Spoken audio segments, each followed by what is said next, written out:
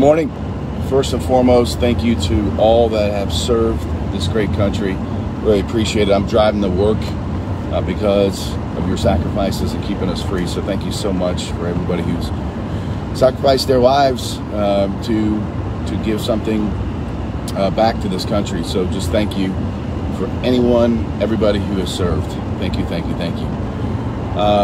On that same topic, so to speak, on a VA loan, this has come up again and again and again. We keep on putting out stuff every time things happen with mistakes and what people should be doing.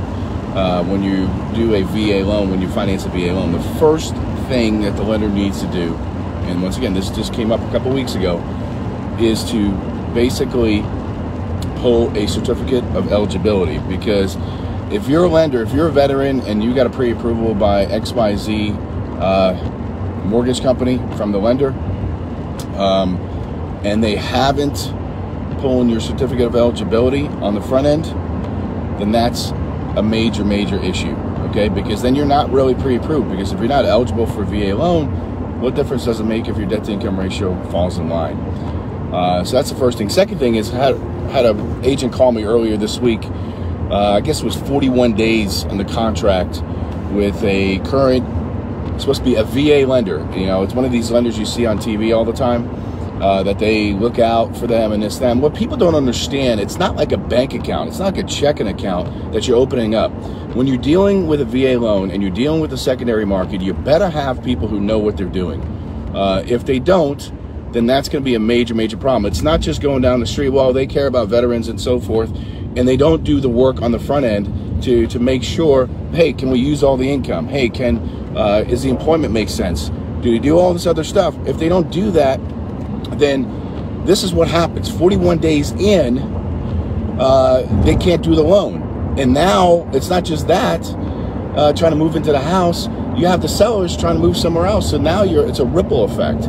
But I'm amazed how many times I see these commercials that these so-called VA lenders really want to protect their veterans, and they don't even pre-approve, they don't even like pre-underwrite the file. You know, if you've got somebody who's got income, base income, and they've got bonus income, you can't just use the bonus income if it hasn't been, if there's no history for it, you know? So, I mean, it's just, to me, it blows me away that these people just, oh yeah, we're for veterans and so forth, and they really don't do the work on the front end. And I'm not talking about hard, this is just basic mortgage 101 stuff. And it's pretty sad when that happens. This veteran got sick, he got so stressed out, he had to go to the hospital, and now he doesn't have a house right now. All because the so-called VA lender that we see on commercials all the time didn't do the work on the front end. And a lot of these people aren't seasoned mortgage professionals that you see on TV. They put them in there, oh yeah, you know, I served and so forth, but they don't know the details of what you got to do on the front end to make sure crap doesn't blow up.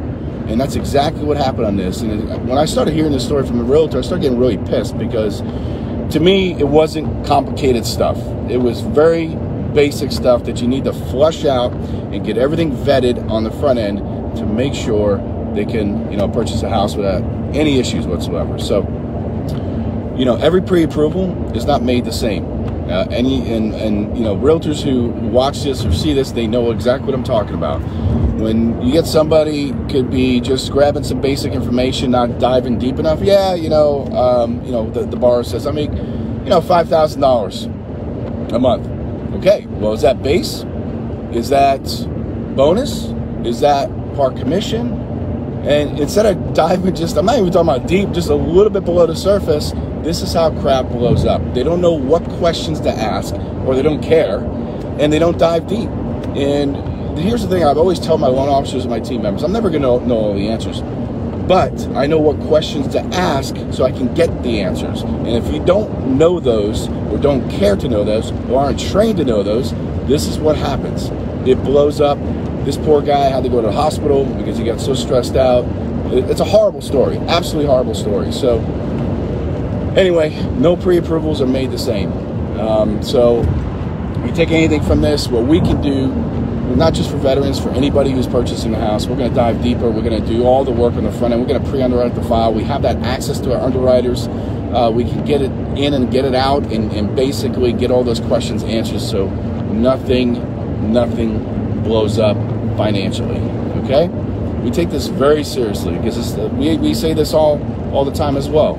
It's not about us. It's about 25 plus other people associated with each transaction. It's not just that one borrower. It's not just that one agent. You're dealing with both agents, title companies, everything else. So please, you know, if you go with another lender, I totally get it. It's not a big deal, but it is a big deal if they're not doing the work on the front end. So you gotta, as a borrower, you gotta ask those questions, unfortunately. So if they don't ask them, all right? Everybody have a great Veterans Day. If you need anything, we're gonna be working this weekend. All the banks are closed. We're not.